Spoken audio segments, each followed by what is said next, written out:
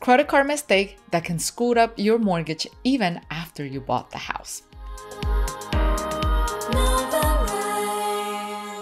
Hello everyone, and welcome back to another episode at NOVARISE Invest, your channel for financial education. Today's episode was created in response to a comment from one of our subscribers. She left us a message asking why her mortgage payment increased. She thought that once she locked in a rate, that all her mortgage payments should remain the same for the next 30 years. And recently she found a surprise when she was looking at her mortgage statement and didn't realize that it has gone up, and she was asking why. So without further ado, let's get started to answer your question. So before we proceed, I want to level the playing field. So I decided to download a sample mortgage statement just to give you an overview of what you should be looking for whenever you receive one, and it will help you better understand what I'm about to share with you. So here's a simple copy from Lending Tree, nothing special. You got the loan number, you got when it's due, right? You have to make your mortgage payments on time, of course, and the amount that is due. And what I really want you to pay attention is this section right here. Granted, all mortgage statements will look different than this one. However, they will always contain a section showing you the payment breakdown. So you're going to look for the mortgage payment pay down in your statement. And I want you to pay attention to this section right here. So as you can see, the mortgage payment is $1,669 over here. And when you look at this, you will see that there's a breakdown of where your money is allocated. So out of the $1,669.71, $384.93 is going towards the principal. A whopping $1,049.60 is going towards interest. And there's a section here that the bank has assigned to something that is called escrow. And the escrow will include your taxes and your insurance. Okay, so keep that in mind. And what we're gonna do, we're gonna move on to our tablet so I could just break down the possible reasons why your mortgage payment went up. So once again, just so we can be on the same page, so we got the principal right here at $384.93. That was the amount we saw on the sample statement. Now we got interest, and that's $1,049.60. Then we have escrow, which is made out of taxes and insurance. Okay, and that added up to be $235.18, all adding up to $1,669.71. So again, why did your mortgage went up in price? So I have three theories. The first one is that you sign up for a mortgage with a variable rate. And what that means is that after a certain fixed period, it's going to reset and your interest rate will be adjusted according to what's happening in the market. So let's say, for example, you have a mortgage that is 30 years, right? And your mortgage could say something like it will be fixed for the first 5 years or something like that. And then after that, it's going to be variable according to what's happening in the market. So let's say, for example, you originally locked on your mortgage at, I don't know, 3%, right? You closed your property in 2020, you got an excellent rate. So you're going to have that for the next 5 years. Now, once you get to 2025, that becomes a question mark. You don't know how much interest rates it's going to be. But let's assume that, I don't know, inflation keeps going up given everything that's going on.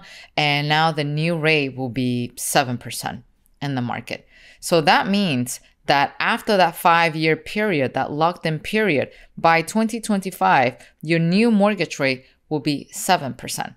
And then depending on the terms of your mortgage, sometimes it gets adjusted every 6 months. Sometimes it could get adjusted in another 3 years or so. The point is that eventually it will change. So for illustration purposes, let's just assume that you're locked in this rate for another 5 years, right? So 5 years gone by, and then 2030 hits, and now the rates are low. So that means your new mortgage is going to get adjusted down to, I don't know, whatever's on the market, let's say hypothetically another 4%. And that's how things will continue to adjust over time. So that's the number one reason. Now, I want to take a moment to remind you that if you like this episode, feel free to hit the like button right here below so you can help this episode rank and help others like you looking for information of this kind. And if you happen to know somebody who will find this information useful, feel free to share the love and send this episode their way so you can help change their lives for the better. Back to the episode. The second reason why your mortgage could have gone up is because of your property taxes, right? Because I'm sure you've seen lately property prices have been going up over the past 2 years, given the stimulus, given the demand and everything that has been happening in the market. So chances are your property could have gone up in value. So let's say, for example, if you originally bought your property at $200,000, and then a couple of years down the road, now in 2022, now your property is worth $250,000. Guess what? Taxes are actually calculated based on the value of your property. So if your property went up to $250,000, now you know why, because your property value went up, so that means you have to pay more money in taxes. Now, the way it works with property taxes is that before they even raise your property taxes, the county typically sends you a notice, so to speak. And usually the title says, this is not a bill, this is a notification telling you that they plan on raising your property taxes to an X amount.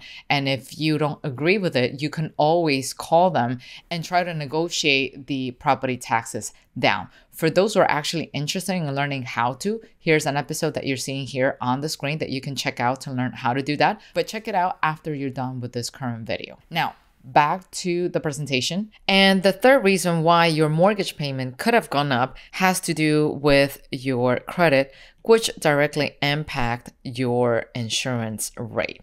So most people tend to believe that once you bought your insurance, that you're actually locked into your rate. But things don't work that way. The way it works with the insurance is that every year you have to renew your current policy.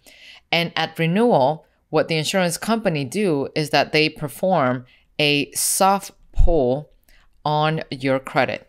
So let's say, for example, by the time you bought the house, your FICO score in 2020 was a nice 760, right? You managed to bring it down, you got a decent rate, and everything went well, right? Fast forward a couple of years, you got overly excited, you started doing some improvements in the house, using your personal credit cards, and maybe you bought a couple of nice things to pretty up the house and make the kitchen look nice, some nice curtains for the windows, and yada yada.